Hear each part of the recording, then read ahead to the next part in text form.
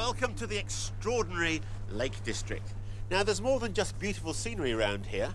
With over 6,000 archaeological sites and monuments, there's plenty of history and a hint of mystery. Below me, some locals swear, lives the Lake District equivalent of the Loch Ness Monster, Bownessie. More about them. This year, he set himself a series of swimming challenges. But while he was out doing a spot of training on Lake Windermere with right-hand man and hotel general manager Andrew Tighe, something strange happened, which led Thomas to become increasingly concerned about what lies beneath. Across there is the creature of the deep. Go on, give us the chilling details. We got up at 10 to 7 one morning because we knew there'd be no boat traffic on, and this was like a milk pond. A 3-foot wave lifted us up and down. I asked her what it was. It was surreal. I mean, you would almost think that a boat had gone down the middle of the lake. It was just surreal how it all happened. It sent 2 bow waves, one on either side of the boat. What Thomas and Andrew experienced that day is thought to be the fabled monster of the lake, Bownessie. Rumoured to be up to 70 feet in length, there have been many reported sightings of the monster, including some captured on film. This latest sighting prompted psychic investigator Dean Midas Maynard to get in touch with Thomas and Andrew, and now he's invited them on a serious search expedition. Cheese and breads and sandwiches. I'm actually fascinated by anything paranormal and unknown. I did a lot of research up at Loch Ness years ago, and as soon as I found out about the stories and the sightings of Windermere, I just had to get a team together and spend some time looking for it. So, 2 months on from Tom and the Admiral's encounter, Dean and his team of investigators are heading out onto Windermere in the hope of providing answers to the mystery of Bownessie. We've got a sonar boat which will hopefully pick up some, evidence of something very large in Windermere, and we've got professional equipment, photography, cameras that will hopefully get some witness evidence for people, visual, so they can see it for themselves. Dean's expedition has drummed up some mighty media interest, thanks partly to compelling photo evidence from photographer Linden Adams. Though I'm not too sure if Thomas is taking it seriously enough yet.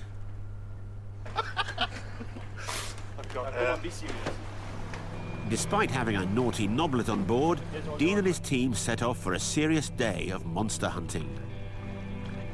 I'm really looking forward to it. I've sort of got the nervous, sort of giggly excitement out of me now, and I'm really looking forward to just getting on with it and trying to find something now. I think it's going to be a really good day. So with Thomas and the Admiral's help, will the team get to the bottom of their close encounter of the Windermere kind? I mean, don't look in the water because you might frighten them. That's what I'm saying to you. I love you, Heather. But, we can't laugh at it. I hope we do see something for everybody's sake. Very excited about today. Very excited about it all. Hopefully we see something out there. We'll find out what happened later on. Healthy little piglets, and completely exhausted. Back at Lake Windermere, Thomas Noblet and his sidekick, the Admiral, have joined forces with paranormal investigator Dean Maynard to investigate their alleged sighting of Bownessie, the monster of the lake. So this is nothing stopping something that's lived there for many years, or grown to such a size that it takes over the depths of the lake. We're going to need a bigger boat. Yeah, we're going to need a bigger boat. The boats head south down the lake to reach the first area to be searched. We're now on our way to a place called Gummers How. This is where Linden Adams took his very famous pictures of a monster which he said was between 50 and 70 foot big. I'm Linden Adams, and it's one of my photographs which has actually sparked a great interest in the search for the Bownessie. Me and my wife, we walked up to the top of Gummers How.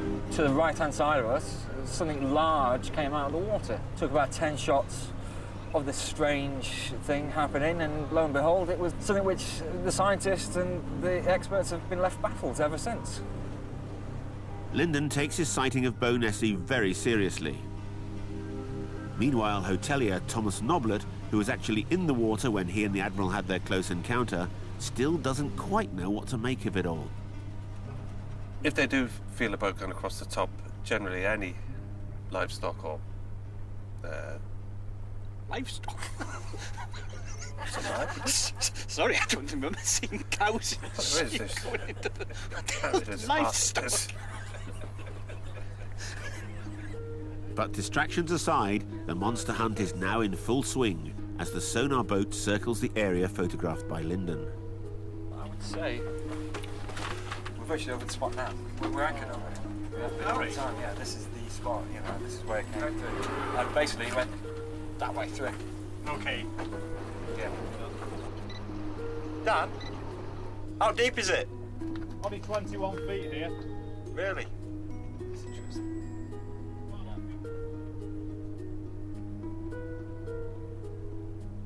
After an hour, nothing showing on the sonar except for a few large pike. But then local journalist Kim Ingalls swears she's just seen something. I wasn't the only one that saw it. Who else said they saw it? You saw something, didn't you? It just came out of the water. You were all standing talking and it came out of the water and then it went back again. Honestly. It's that fellow.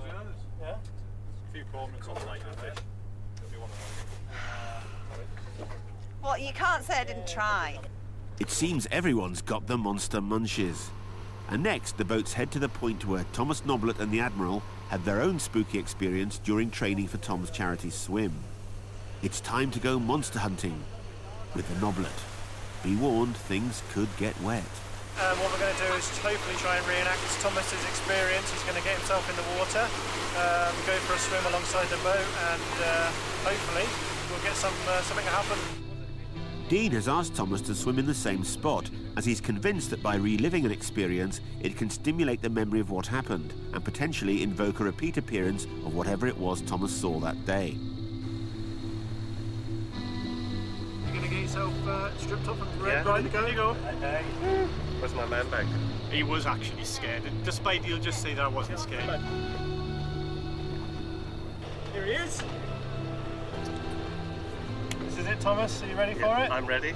Are you ready for me? Is this exactly the area where it all happened? Or? This it was, wasn't it, Andrew? Just about here, yeah. Well, thank you and good luck.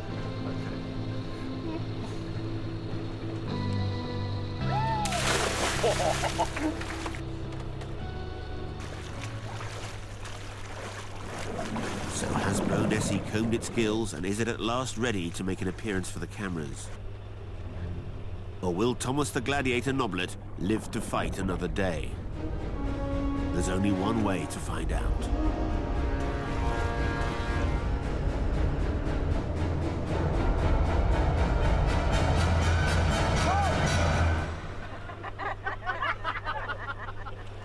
I think he scarpered once I jumped in.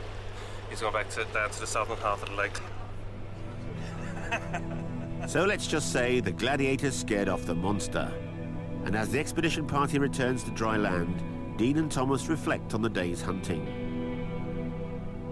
I'm really glad we got everyone together and made the effort and did it, because it has still been a worthwhile day. It is a large lake. It's a very deep lake. You just look across and you just believe that there definitely could be something in there. I'm not disheartened by it because, you know, obviously it wasn't fortunate to be our day today, but I still do believe from talking to people like yourself and Linden that there is something in there. Cheers, Thomas. It's been brilliant. Thank you very much. So whatever lies beneath in Lake Windermere stays beneath for now. But you've all been warned.